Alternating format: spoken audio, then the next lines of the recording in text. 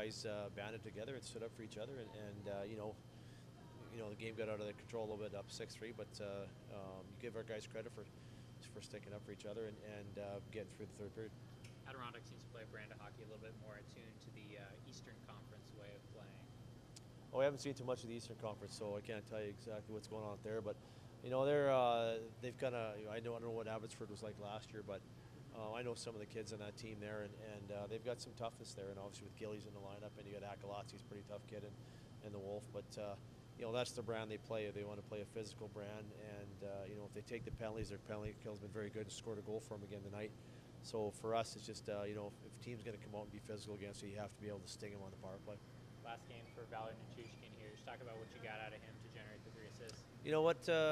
He was. We put him up on Mo's line there just to kind of increase his ice time a little bit and give him some opportunity on the power play. And it was a little bit scrambling tonight, but he made some plays at the right time on Dowling's goal. And they made a great play on Valentine's goal. So, I think he's trying to find his legs a little bit and get up to speed going back to Dallas.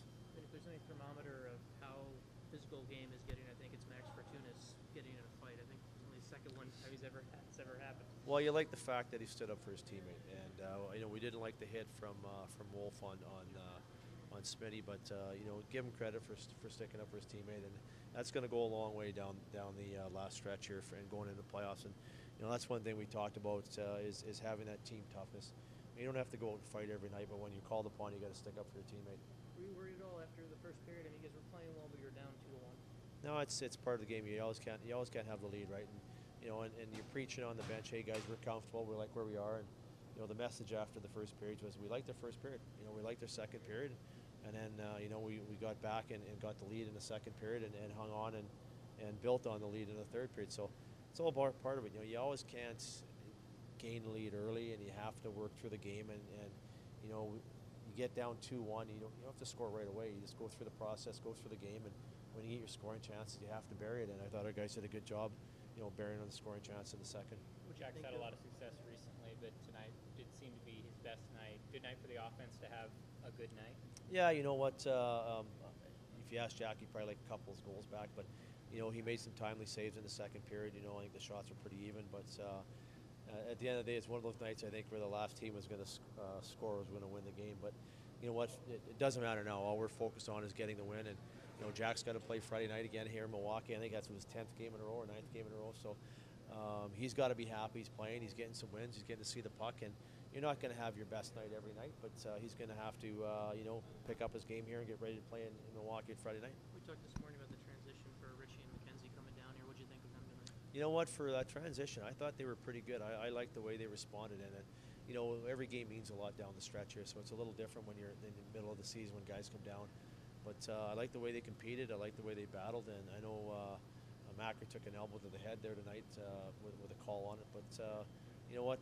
Give those guys credit. It's tough. They've been in the NHL for a long time and come down here, but they have some good friends, some great memories of last year, and they want to take another run at it. Scott Valentine jumping back into the lineup, goal and an assist. Just what did you see out of him tonight? Well, not only that did he provide some offense for us. A great assist on Delaney's goal, and then the shot on the I think it was at the second or third goal, whatever he scored. But I liked his physicality. I thought he was physical, and gave us a little bit of that heaviness in our back end that we need to have there. And one thing about Val's is he's vocal on the bench. He's always yelling or screaming, and he brings that energy. So great game for him tonight, and we need that again moving forward Friday night. Is it impressive that he's able to step in and step into that role right away? Obviously, you don't want that physicality against your own teammates in practice, so is it impressive that he can step into a game? It is. It's tough. We've got a lot of bodies right now with, Nicky coming down and Lindell coming, and, those players are going to play ahead of himself. But he just goes about his business, and when he gets into the game, he's going to bring that physical element. And, he's not going to go out and fight every night, but he's going to play you hard. And that's what we like about him. And, when we brought him in, he was a big addition when we lost Joe Kapaka to Dallas. So for him, it's he's had a good year here, and he wants to build on it and continue playing. The fan base was pretty rocking tonight. It wasn't the biggest crowd, but they were pretty loud. Did you kind of like what you heard in the stands? You know what? I really don't know what's going on here, but I know there was a huge cheer. I think when Honks had a little razzle-dazzle on the breakout and the power play, but the fans are great here. They're great hockey fans. They've been here for 6 years supporting the team, and moving forward, it's a big part of the playoffs, and you've got to have that energy in the building. Speaking of, is this a good game to send the team out on the road?